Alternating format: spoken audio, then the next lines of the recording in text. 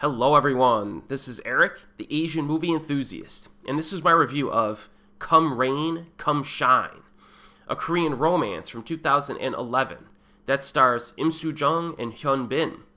This was directed by Lee Yoon-ki, who is most well known for This Charming Girl, Ad-Lib Night, and My Dear Enemy, all high-quality films.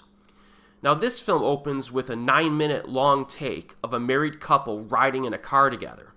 And after several minutes of small talk, the woman, played by Im Soo-jung, tells the man, played by Hyun, that she's leaving him for another man. And the rest of the film takes place in the couple's home during a rainstorm on their last day together, as the husband helps his wife pack her things. Now the dialogue in this movie seemed quite natural to me. You know, the breakup scene at the start is very low-key, though, with a lack of explosive tempers. You know, if you remember that movie from a few years ago called Marriage Story, good movie, but there were some emotionally charged arguments in that film. That's not the case for Come Rain, Come Shine, which is like the exact opposite in terms of energy level.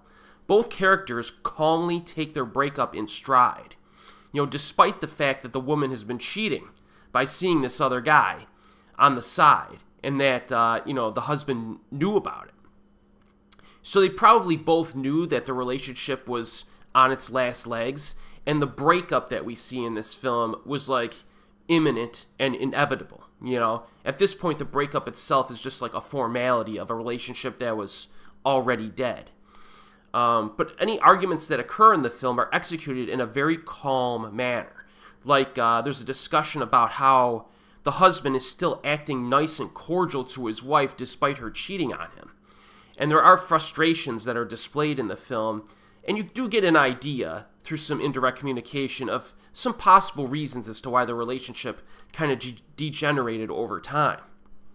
The actors do a good job here. Im Soo-jung, who I discovered 20 years ago when I saw A Tale of Two Sisters, she's really good in this. I really like her a lot. But when thinking about Come Rain, Come Shine, it must have been difficult for the actors to perform when filming long conversations without edits.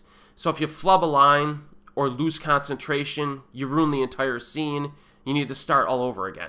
So if it's like a 10-minute uncut scene of dialogue and you like screw something up on minute 9, well, you gotta start all over again, I guess. Or maybe you just edit it and film again, I don't know. But it must be pretty difficult. You know, it's a lot like stage acting in that sense. And the opening scene in a car is the perfect example of this. You know, these kind of moments are why you watch a movie like this. You know, it gives you that raw kind of naturalistic interaction. On the other hand, there are also stretches of time in this film with no dialogue at all. So they come in little clusters. And in the quieter scenes, the characters are like sifting through items in the house while they box them up for the wife to take away. And they tend to stop and kind of observe a particular item or set of items that may have had meaning to them. And in some cases, they have a discussion about the item afterward, after they box it up. So aesthetically, Come Rain, Come Shine is very peaceful and moody. It's similar to how the dialogue is delivered. You know what I mean? It mostly takes place in a single location, the house, with the pitter-patter of rainfall outside. It almost has like an ASMR vibe to it, for lack of a better description, which really comes through during those non-dialogue scenes. So you have this kind of consistency of kind of peacefulness despite a relationship ending. You know what I mean? I found it to be kind of a really interesting way of presenting it. And that brings us to what will likely be the biggest problem for most people when they watch this film. This is an art house film, and it's pretty hardcore. Okay, and it's art house vibes. You know, I say deliberate pacing a lot. Well, this film probably could be considered glacially paced. And I would also describe the story as rather uneventful. You know, at times it does move too slow for its own good. A few shots probably last a bit longer than necessary.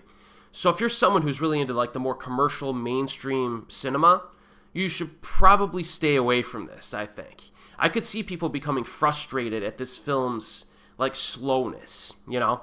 I personally enjoyed it, though. You know, I think it's well acted, atmospheric, and it kind of explores the finality of a relationship in an interesting way, I think. Now, Lee Yoon-ki's prior films, the films that I mentioned at the beginning of the video, which are This Charming Girl, Ad-Lib Night, and My Dear Enemy, I think all had more interesting premises and foundations to revolve the film around compared to Come Rain, Come Shine. But I still think this is a good flick for a particular kind of moviegoer, and I think you know who you are. It's currently streaming on Tubi, so check it out if you think it's up your alley. And as always, folks, I'll see you next time.